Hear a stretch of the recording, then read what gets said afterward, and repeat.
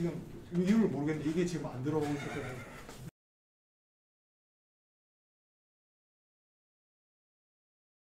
들어가는데 저게 표정이 안 들어.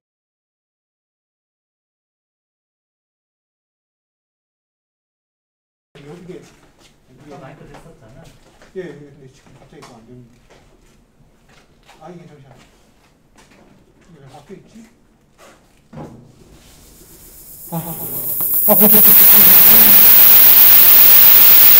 뭐야 이거? 아닌데?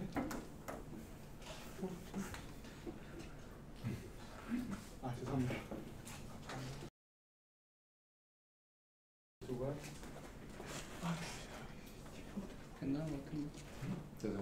지금 이걸로 입력을. 저거 한번 테스트 해보면 안 되나? 지금요? 원래 마이크?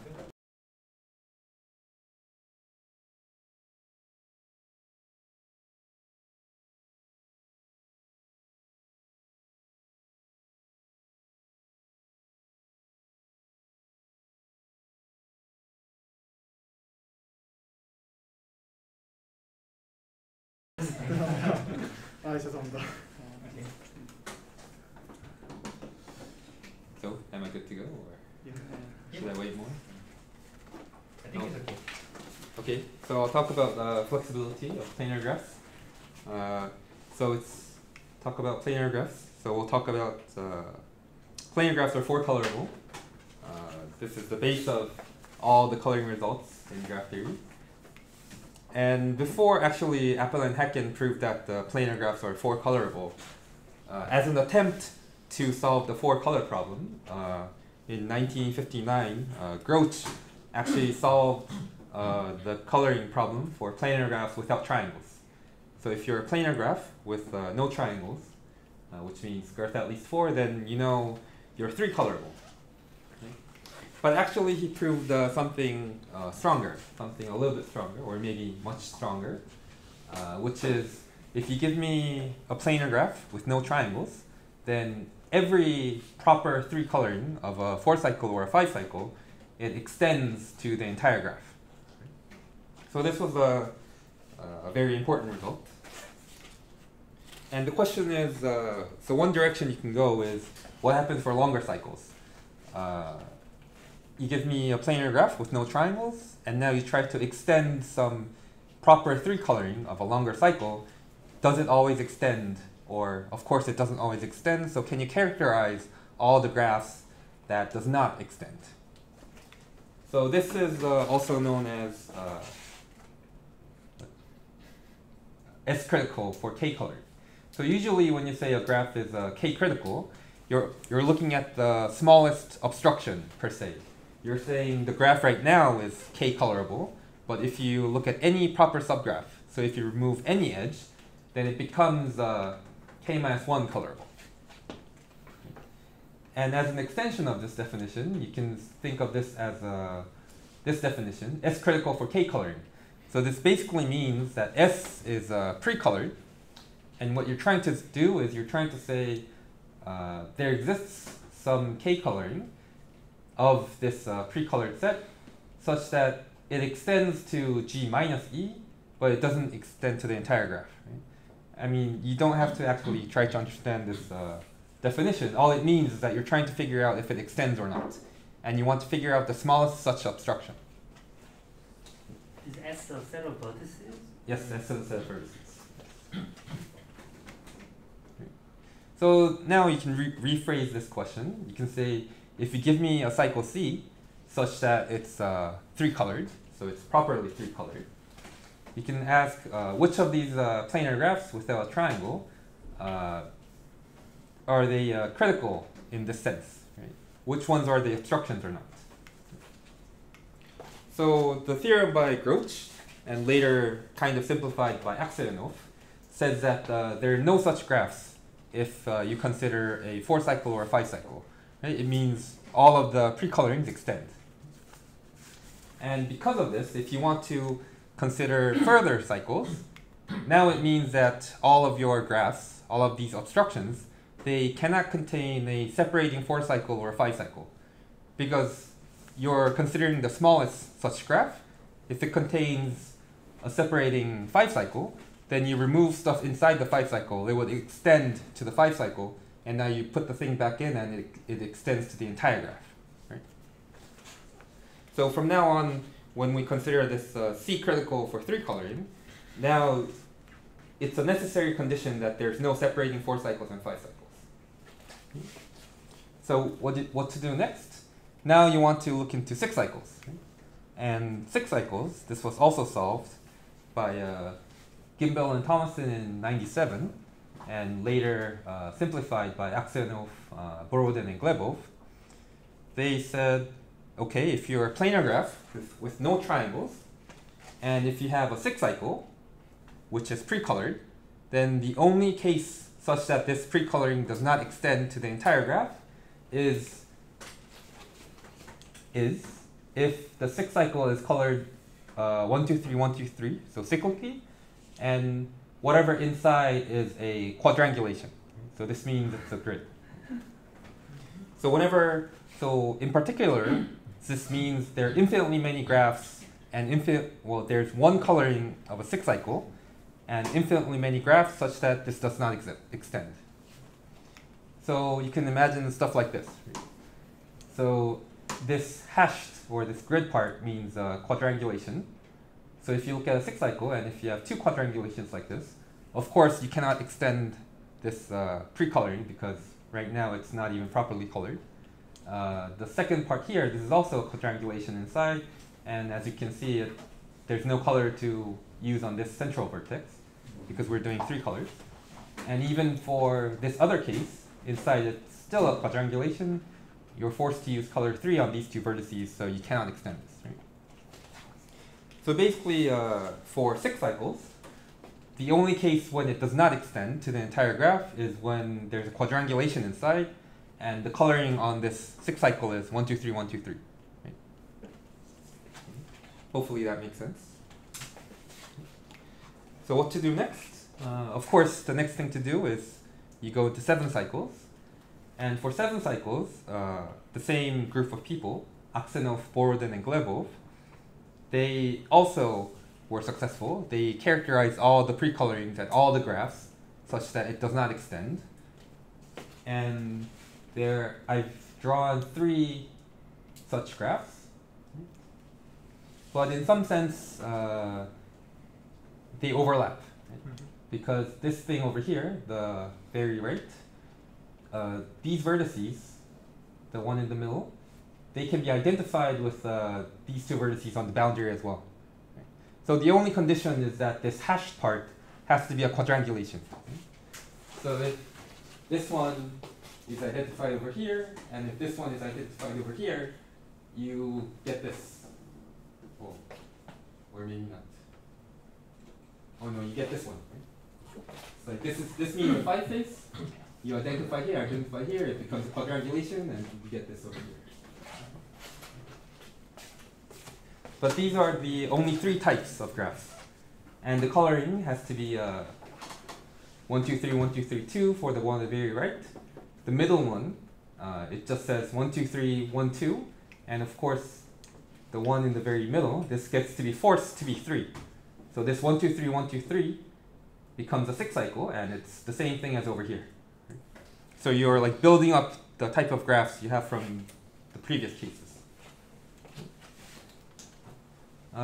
What's next? Of course, you go into 8 cycles, and this was done by Zdeněk Dvorak and Bernard Lizitsky. The notation is the same. The hash part is quadrangulations. This is 2 5 faces. These are 2 5 faces. This is a 6 face. And of course, some of these vertices can be identified. Same thing over here. These can be identified, and you will get something over here. But the bottom line is, we know all of these. We know exactly all the cases when the coloring extends or not. And of course, the next thing is to do 9 cycles, and this is joint work with Honza, Eckstein, Kremek, Holub, and Bernard Lizitsky from before. And in this case, we have a lot of cases. So part of this was done by computers, but the main part was figuring out how to glue all these quadrangulations to each other. And if you see these arrows basically mean how to pre-color the vertices on the outer boundary. So this has some relation with the flow thing. If you give me a planar graph with a 3 coloring, it will correspond to some flow properties of the planar graph. So we use that relation back and forth, and we stuck it into a computer,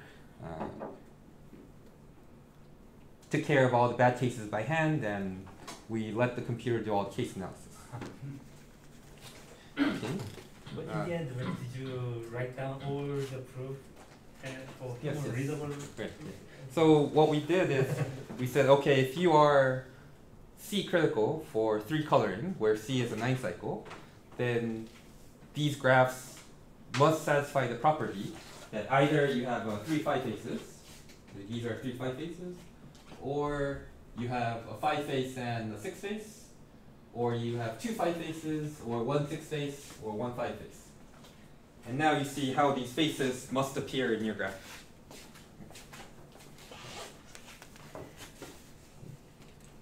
Okay, and then from 10 cycles and above, it's basically open. So if you're interested, you can actually look at this paper by myself, Eckstein, Holub, and Liditsky, and you can just use the same techniques, and you can try to see if you can make a computer calculate all these graphs. Just the warning is that, as you can see, the number of templates I have increased, so it will probably be a gigantic mess. But there's a lot of people here, so maybe if you divide up the cases, maybe you can conquer the next case. So this is planar graphs, triangle free, and you're trying to extend the 3 coloring of a cycle. So what's next? So maybe this was too hard. So now, maybe instead of just triangle free, maybe you can go to girth 5. So now you forbid a triangle and a 4 cycle. And in this situation, the analysis is much easier because now you don't have quadrangulations. Remember back here, all of these hashes, all of these grids were triangulations. But now you're basically forbidding all the quadrangulations as well. And in this case, life is simple because there are only this many graphs. Even when C is at most 11, what's even better is that we actually know all the graphs. Right? So Dvorak and Kawabayashi, these two people actually came up with a recursive description for all of the C critical graphs for 3 coloring if your planar graph is girth 5.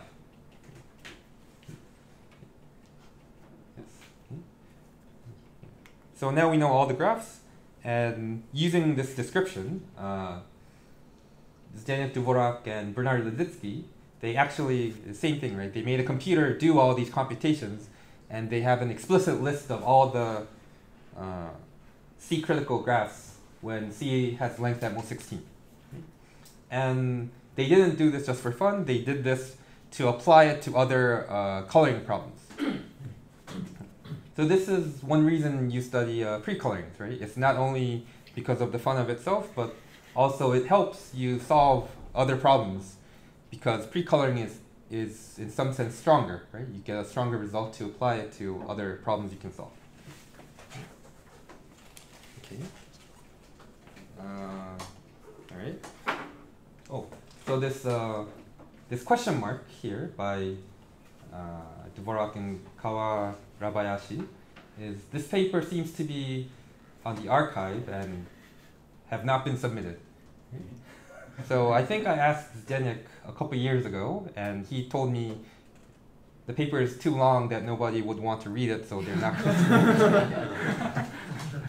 I don't know if they've changed their mind and if it's been submitted now, but that was the status a couple years ago. Okay. So now, what we want to do is, instead of trying to precolor an entire cycle, you try to precolor certain vertices. Right? Maybe this is easier, right? You try to color some vertex and try to see if it extends. Right? And the whole reason in the past, or the previous slide, the whole reason we did this for 3 colorings is that we had this result by Groch that said if you're a planar graph with no triangles, then we know it's 3 colorable. So we want to extend it to a 3 coloring. But now, since we don't have this condition where you forbid a triangle, but we still have this theorem that says planar graphs are 4 colorable. So maybe you want to 4 color vertices.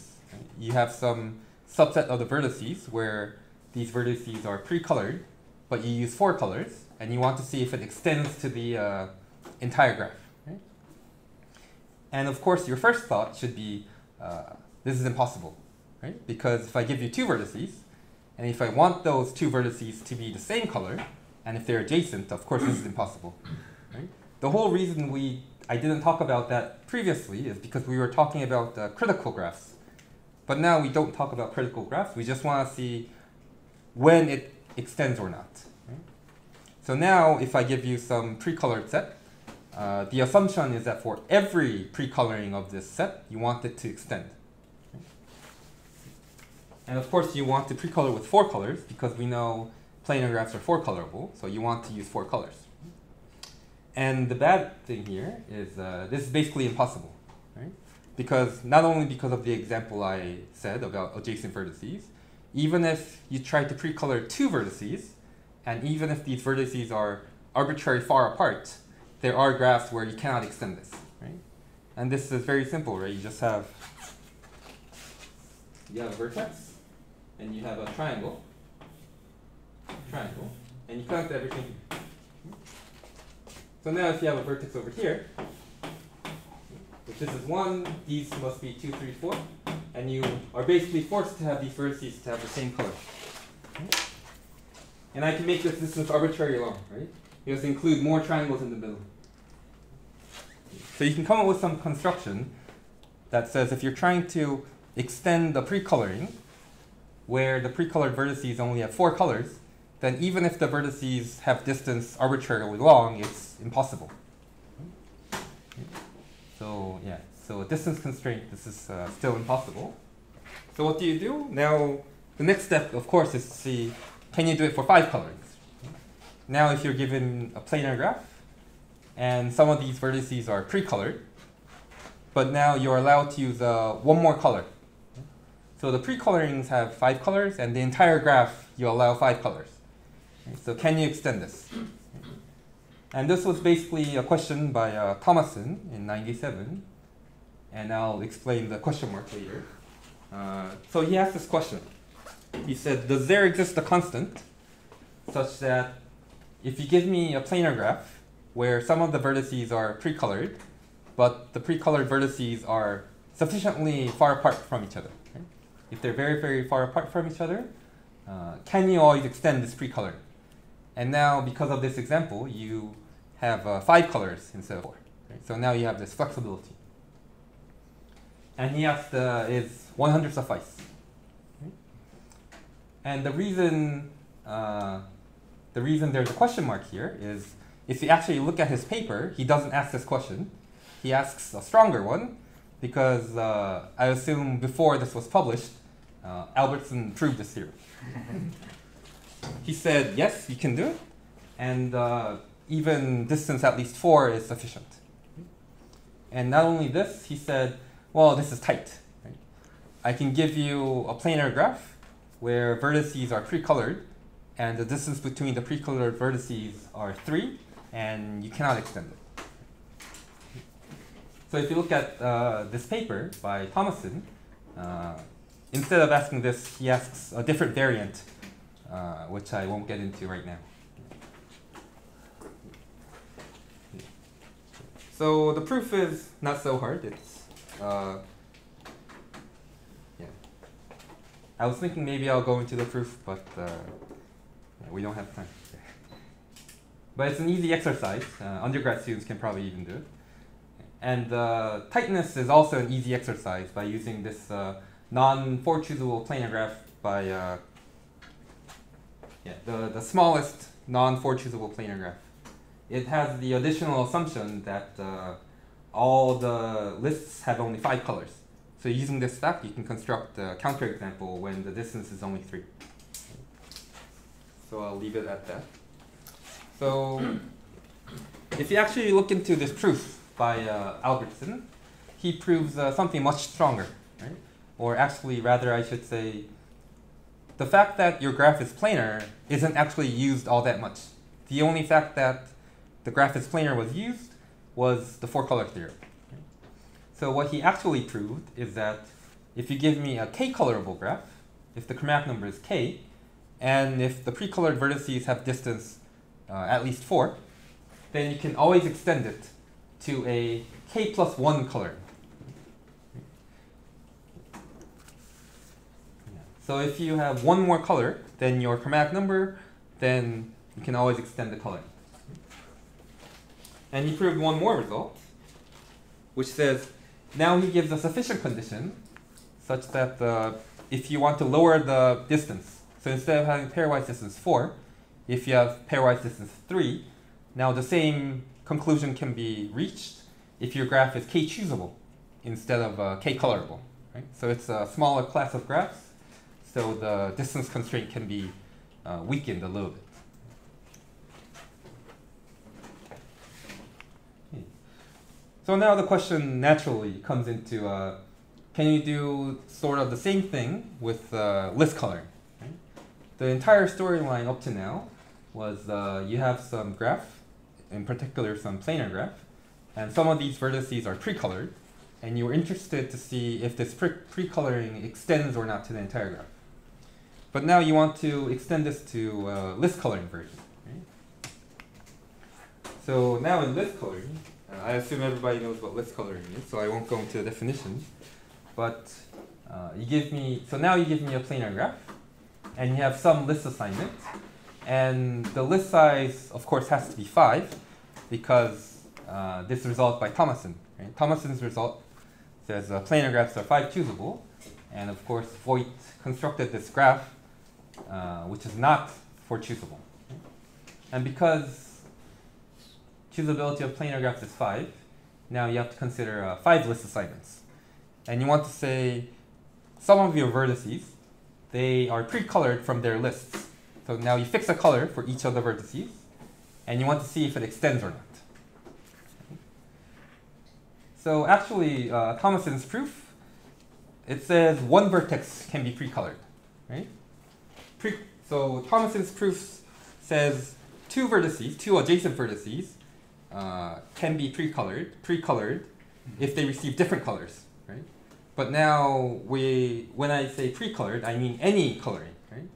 So Thomassen's proof says if you have two adjacent vertices, if they have if you pre-color them with the same vertex, same color, of course it doesn't extend, right? So Albertson, in his paper, actually asked the same question Thomassen asked, except now it's the list coloring version, right? It says, does there exist some constant such that if the pre-colored vertices, pre-colored means you pick a color from its list, and if these vertices are pairwise distance far apart from each other, does it always extend to an L coloring, to a list coloring? And in particular, he asked, is 4 enough? Because the distance constraint for ordinary coloring was also 4. And a couple of years later, Tuza and Voigt, the same Voigt who constructed this counterexample, constructed a counterexample saying p equals 4 is not enough, so p has to be at least 5. They actually constructed a graph such that the pre-colored vertices actually have 3 colors. Right? So they constructed a counterexample that's somewhat stronger. And then what's known is Aksanovich, Hutchison, and Lastrina. They said, okay, if you give me 2 vertices, if you pre-color 2 vertices, and if you have the additional constraint that there's no separating 3 cycle or 4 cycle, then it always extends to the entire graph. And as far as I know, these were the only partial results until 2 years ago. Dvorak, Ledecky, Mohar, and Postle, they solved this conjecture. Right? But the constant here is 20,000. And I'm sure it's not tight, so you can go. So this sort of ends the story for precoloring vertices with distance constraints. But if you remember, the very first slide, there was this Groth's theorem that said any 3 coloring of a 4 cycle and a 5 cycle extends to a 3 coloring of the entire planar graph. And you can ask the same thing for list coloring. You can say if you give me a planar graph with lists of size 5, and you want to pre-color some cycle and see if it extends to the entire graph or not. Okay? And as far as I can tell, there's only one result by Boehme, Mohar, and Stevitz, which says these are the only critical graphs. In other words, if you want to extend the 5 list coloring of a planar graph, and the pre-colored part consists of a cycle of length at most 6, then it must contain one of these 4 graphs. Otherwise, it always extends. And what's interesting to me is it sort of seems like a coloring result, but because you don't actually use the full power of the lists, right? All the lists. Like here, you're basically forcing all of these triangles to have the same 2 colors. And here, you're forcing this edge to have the same 1 color, and now you're using all of the 5 colors in this list on the boundary. So I think it will be very interesting to try to extend this to 7 cycles as well. But I don't know any such result. Okay. So for the past 25 minutes, maybe, I've talked about all of these pre-coloring results. And one thing I've learned is pre-coloring is very hard. So maybe trying to extend the pre-coloring is too much. Right? What's trying to extend pre-coloring means? It means if you give me any pre-coloring, if you fix a pre-coloring, then you try to extend it to the entire graph. But maybe that's too much, and maybe you're being too greedy. So what Dvorak, Norin, and Postle said, instead of trying to extend all of the pre-colorings, maybe you want to extend sufficiently many of them. Right? So maybe you want to satisfy only some fraction of your requests. So instead of pre-coloring, now I'll say these are requests. Right? And I'll throw a bunch of definitions, and we'll go through them very slowly. Okay? So what I mean by a request is that now if you think of a graph, we're always going to be talking about list coloring. So a graph always has some list assignment on top of it. And a request just means you, for the domain of this function, you always pick a color in its list. Right? So this does not mean every vertex has a request. Right? Some of the vertices do, maybe some of them don't. Right? Maybe only one of the vertex, maybe only one vertex has a request, maybe all of them do. The only thing that matters is that when you have a request, this request must come from its list. Okay? So this is what a request means. And now I'll say a request is epsilon satisfiable if there exists some L coloring. Okay? Remember, your graph has some list assignment on it. We call that L. And if there exists an L coloring, such that the request you've given for a vertex matches the color obtained by this L coloring for an epsilon fraction of the vertices. So maybe not all of them do, but for an epsilon fraction of the domain of the function, remember the domain is some subset of the vertices, not all of the vertices, some subset. For the vertices that have requests, you want an epsilon fraction of them to match the color given by this L coloring. Okay. So this is what it means to be epsilon satisfiable. So in particular, if your graph is 1 satisfiable, that means you've extended the pre-coloring, right? Because you're satisfying the entire domain of the request. So when you say graph is epsilon satisfiable, You say a graph with a list assignment uh-huh. is epsilon satisfiable. Okay. Well, I mean, you say, if you give me a graph with a list assignment, you say a request is epsilon satisfiable. Okay.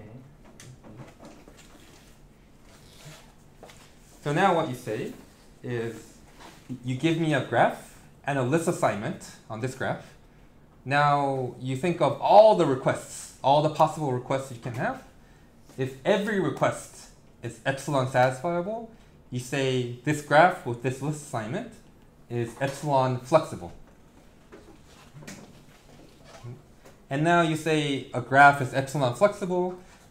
You say a graph is epsilon flexibly k choosable if your graph with a list assignment is epsilon flexible for all the k list assignments. So this is a bunch of definitions. I hope that was clear. So you don't care the set S? You don't care. So I mean, in the end, you care about this. Right? So you care if your graph is epsilon flexible for all the k list assignments. And if this is epsilon flexible, this means every request is epsilon satisfiable. So if you say a graph is epsilon flexibly k choosable, that means you fix a graph, all the possible list assignments, all the possible requests for that list assignment is always epsilon satisfiable.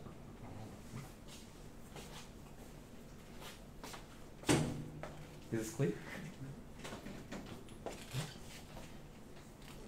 Okay. So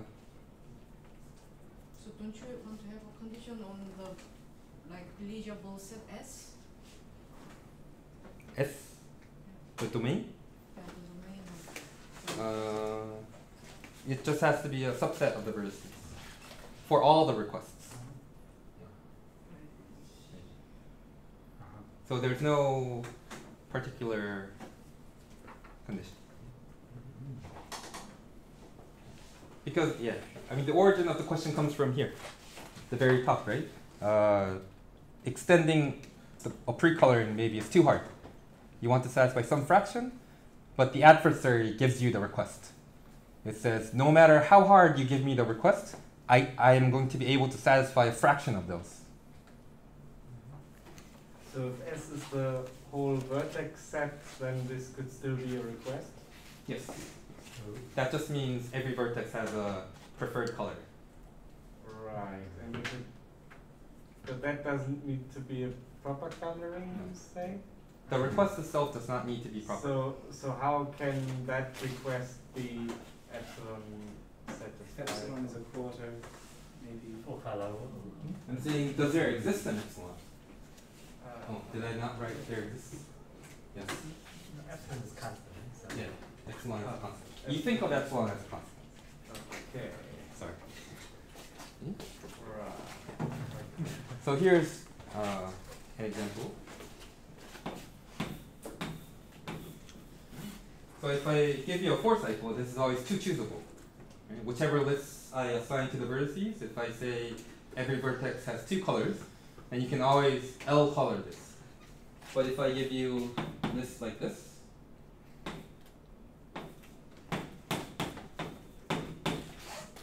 and say I want this vertex to have color 1. There's no way this works. Right? Because if I say this has 1, I'm forced to use 3 here, which means I'm forced to use 4 here, which means I have nothing to use here. So in particular, this graph is not, there's no epsilon such that this graph is epsilon flexibly 2 choosable. Because for this particular set of lists and this particular request, I cannot satisfy it. Okay. Okay. So I've thrown you a new concept, and the concept is defined for list coloring, but let's try to think of it for ordinary coloring and see how it works out. 2 observations will be made. The first one is, if you give me a graph such that it's epsilon flexibly k colorable, then epsilon cannot be too high. It's at most 1/k. And this is easy. Well, easy after you understand all the definitions, because you can just say, you can just give me kk, and you say all vertices. They want the color 1.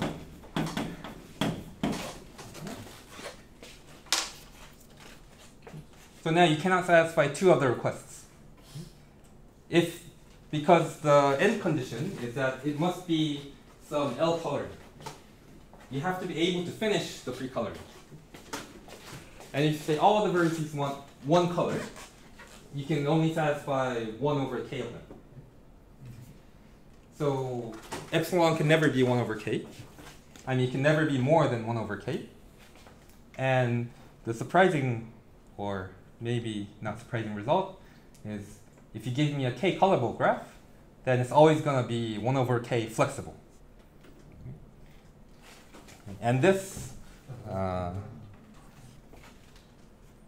in my opinion, Using that particular list assignment, right? Everybody has the same list. So in this case, we're looking at ordinary proper coloring, so all the lists are the same. So what I'm basically saying is for proper colorings, this concept of flexibility is completely solved. The best you can try to do is try to satisfy 1/k fraction of the requests, and you can actually achieve that 1/k. And I'll give you a proof of that. So the proof is k colorable graph.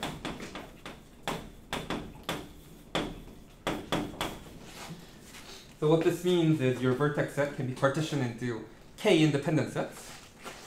So now you have k independent sets.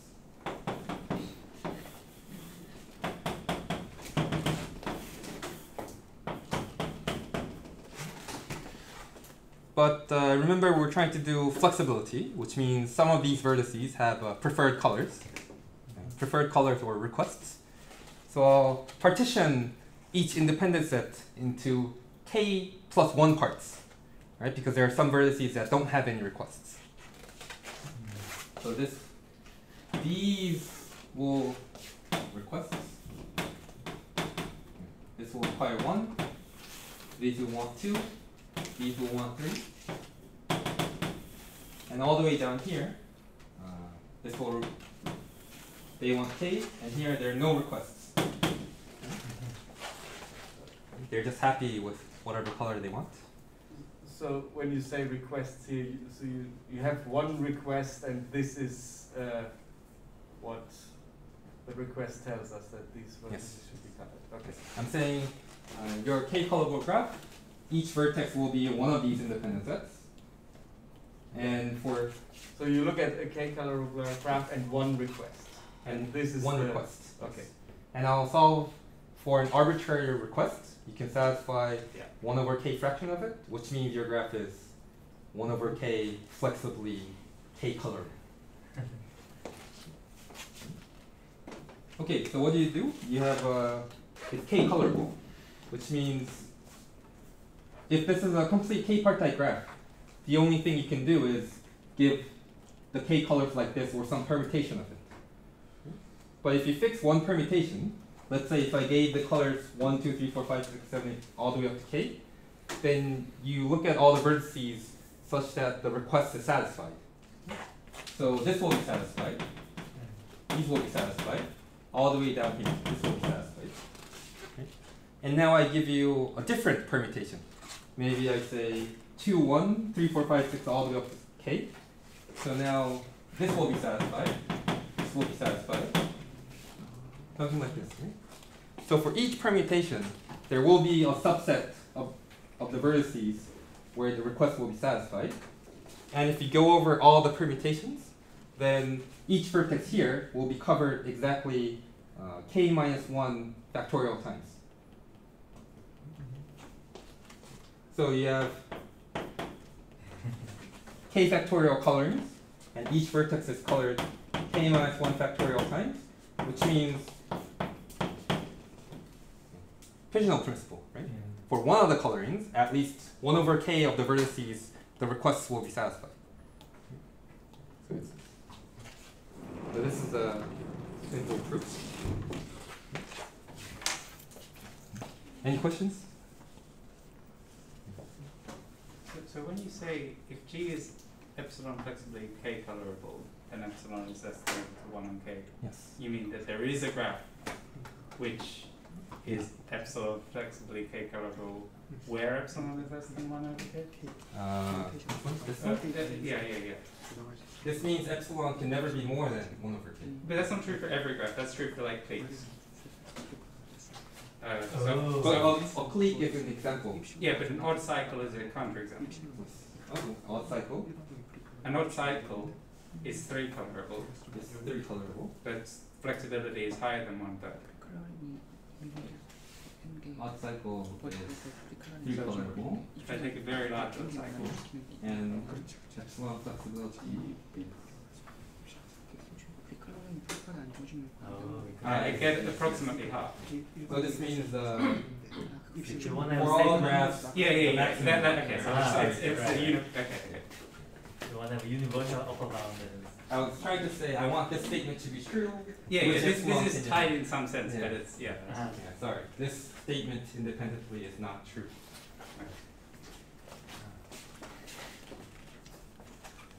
Good. Somebody's paying attention. Okay. All right. So, so this means if you give me a D-degenerate graph, your graph is D plus 1 colorable, which means you're always 1 over D plus 1 flexibly D plus 1 colorable. This means you can always satisfy, this means there exists some epsilon such that you can always satisfy this fraction of the requests. But this is boring, right? Because of ordinary coloring, we already know the answer. What you want to do is for list coloring. And for list coloring, this is actually open. It open in what sense? Open in the sense that Dvorak, Sergei Norin, and Postle, they asked this question. Can you actually do the same thing for choosability? So this, choosability. And same question. So what they do is they actually prove it for D plus 2 colors. Right? So if your graph is D degenerate, you know it's D plus 1 choosable. And the question is, can you always satisfy some epsilon fraction of the requests? They said maybe, but if you have one more color, if your list size is D plus 2, then there exists some epsilon. And it's not, epsilon is not too bad, it's like 1 over D to the D to the D or something. And then they go ahead and they say, well, instead of D degenerate graphs, they look into maximum average degree. So if maximum average degree is small, but bigger than D degenerate graphs, then you can still obtain the result you want. So D degenerate graphs, maximum average degree, this is sparse graphs, right? And I don't know about you, but whenever I look at sparse graphs, it reminds me of planar graphs. And planar graphs. And because we have these results, Thomassen proved planar graphs are 5 choosable. Triangle-free are 4 choosable. This is like a folklore result. And if you forbid even 4 cycles, then it becomes 3 choosable. The originators of flexibility asked the same question for these classes. Okay? We know there are 5 choosable, 4 choosable, 3 choosable, but are they actually epsilon flexibly that number choosable? Right? So they're asking much more. Right? If you give me some request, can you satisfy a fraction of those? So they have this question. The second one was recently solved by Dvorak, Masaryk, Musilek, and Pangrak. I don't know if I read that correctly. So the second one, they solved it. Some discharging, very long and tedious discharging. Towards the third question, the third question asks if you're planar with girth 5, can you do 3 colors? They said, maybe, but you can definitely do it with 6 colors. So it's unknown. So this third question is still open. Same group of people. And actually, the originators, towards the first question, is probably the most interesting one. Are planar graphs flexibly 5 choosable? One of their results in their original paper, they say it's flexibly 6 choosable. So if you give me one more color, then it's possible. And towards this direction, Masaryk proved that if you're planar with no 4 cycles, then you're flexibly 5 choosable. So Dvorak, Norin, and Postle, they said if you fix the class of planar graphs and you want to lower the number of colors, they said 5 we don't know, but 6 is possible. And Masaryk, he said, well, maybe let's try to fix a number of colors, and you try to expand the subclass of planar graphs, which you know are flexibly 5 choosable. And this is where me and my co-authors jumped in, and we sort of extended this class. Right? So if you're a planar graph with no adjacent triangles, then you are flexibly 5 choosable. And this is the biggest subclass of planar graphs that's known to be flexibly 5 choosable so far. We actually proved, this is one other result we proved. No 4, 5, 6 cycles, this is flexibly 4 choosable. And the reason we proved this is initially I wanted to prove no 4 cycle, 5 cycle is flexibly 4 choosable, because that would be an analog of Steinberg's conjecture, for those who know what Steinberg's conjecture is. But unfortunately, we couldn't get rid of the 6 cycle. But very recently, Yang and Yang, they posted something on the archive that said if you're planar and no 4 cycle, 5 cycle, which is exactly the class of planar graphs Steinberg was interested in, they said this was flexibly 4 choosable.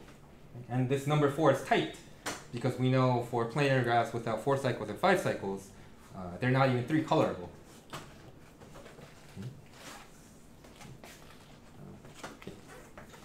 So back to this question. Actually, the answer when D is 1 for this question is easy. When D is 1, it just means forests. Right? So forests, is your graph flexibly 2 choosable is the question. And this is also some relatively easy exercise, so I'll leave it there. And I was surprised when I first looked at this. People wanted to investigate all these planar graph stuff, and then I asked if stuff are known for outer planar, and they told me nothing is known for outer planar. I mean, outer planar graphs are too degenerate, so by the result that D plus 2 colors suffice, it's epsilon flexible 4 choosable. But the question is, can you do it with 3 colors? So we asked this question, and recently, Boram Park and my postdoc, Ilkyoo Choi, we proved that the 2 trees there exists some epsilon such that these are flexibly 3 choosable. And 2 trees are, outer planar graphs are a subclass of 2 trees, so we proved this question. And when we were trying to type it up, we found on the archive 1 week ago, Bradshaw, Masaryk, and Stacho, one of my co-authors, teamed up with other people, and they actually proved the same result. But they proved even more. And they proved this tree depth as well. But the main question for D equals 2, it's still open.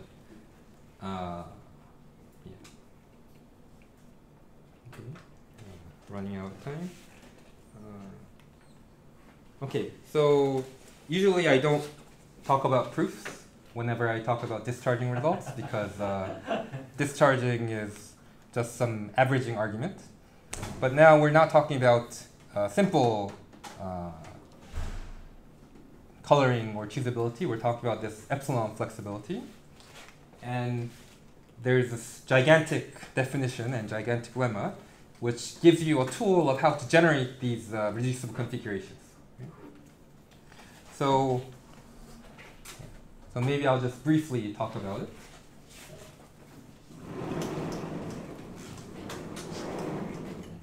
So the idea of trying to obtain reducible configurations is you have some subgraph H, you have your graph G, and you have some subgraph H, and reducible configurations is just induction, right? You remove this graph H, you obtain some coloring on G, and you try to extend it onto H. Right? But this doesn't work for flexibility, right? Because for flexibility, you're not extending only the coloring, but you also want to satisfy these requests as well.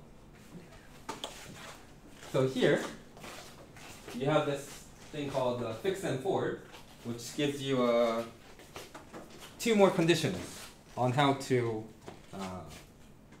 obtain reducible configurations. So usually, if you're going for a 4 coloring, then you would say there's no 3 vertex. And the reason you say there's no 3 vertex is that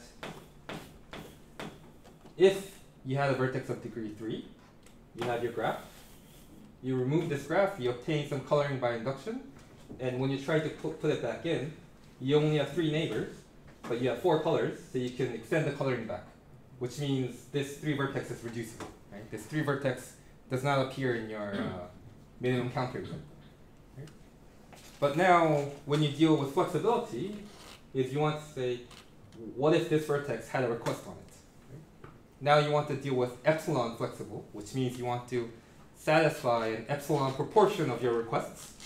So maybe over here, when you remove this, maybe this graph with the request, maybe an epsilon fraction of it was satisfied, and the list here was 1, 2, 3, 4, and you prefer 1, but maybe 1, 2, 3 already appeared here, so you are forced to use a colored 4 here, which means if you look at the graph as a whole, you did not satisfy an epsilon fraction of the requests.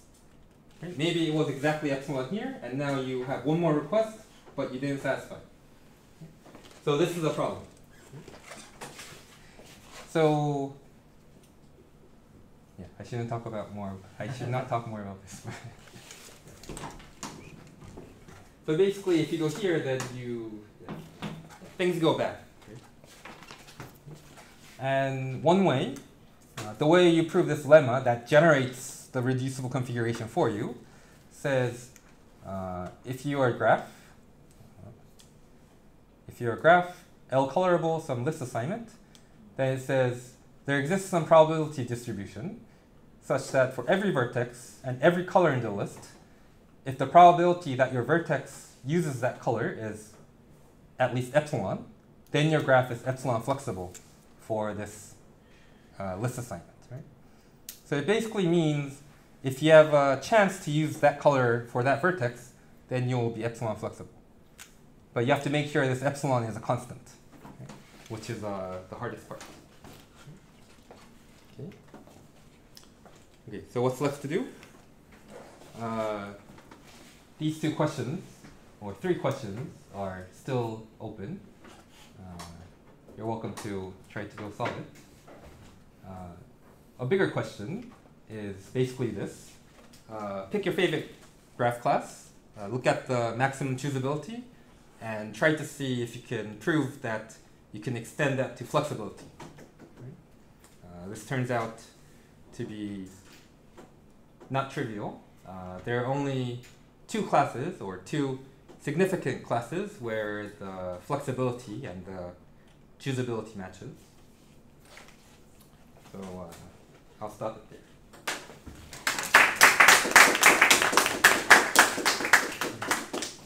Thank you. Any questions?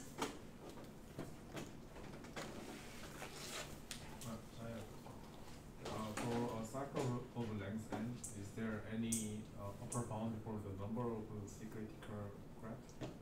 Number of The number of critical graphs. I mean, for cycle of length 8, we still many such obstruction like Yes. surface. So I wonder that whether there is some upper bound for the number of such graphs. No, right? Because there's infinitely many. Each graph was an infinitely many. Each picture was an infinite family of graphs. Yes. But there's a. If you phrase the question in a different way, then I can say yes, if this cooperates.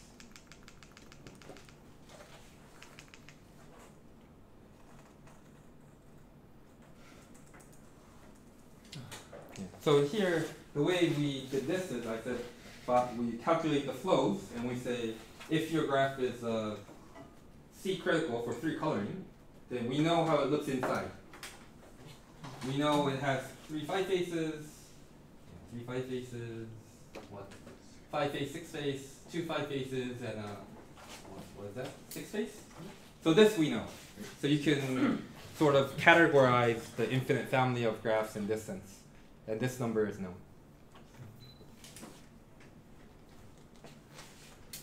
Any other questions? Is there some other type of precoloring result where you randomly precolor the cycle and then the probability that extends kind of thing? Is that kind of thing happening? So, for instance, for this Thomassen's proof gives you the result that precoloring does extend when they have distinct colors. Yes. So if I say, I mean that the probability, the probability that both vertices have the same color is like 1/5. So with the constant probability, the precoloring extend. I mean, that would be much harder, right? Yeah. Because you basically want to figure out the number of colorings as well. I don't know. Yeah, but number of precolorings, so its cycle is fixed, right? So Yes. you only have a. I don't know. I mean, each of these pictures, there's actually more, right? Because maybe I should just say 1 1, right? But that's never appears. These are all the non-trivial graphs.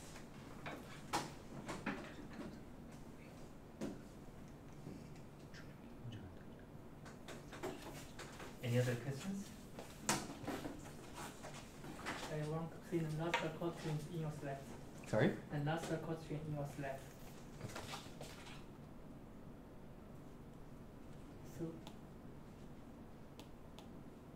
So if we replace this 5 choosable with 6 choosable, is it true at this moment? Yes. This is Yes, yeah. where is it? The one in the middle? Dvorak, Norin. Which one? Epsilon. Ah, How big is the epsilon there? for any vector. There exists an epsilon. Oh, see. Is it really tiny or is it some?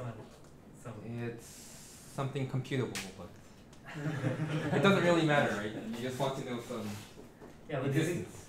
like for usual the identical list? It's one over the chromatic number when you're aiming. But for list coloring, do they have something like 1/100, or do they really have 1/1,000,000? Or It's some constant. Million, hundred, same rate. I mean, everything is based on this this lemma then. So if you can find an epsilon such that this works, then it will be.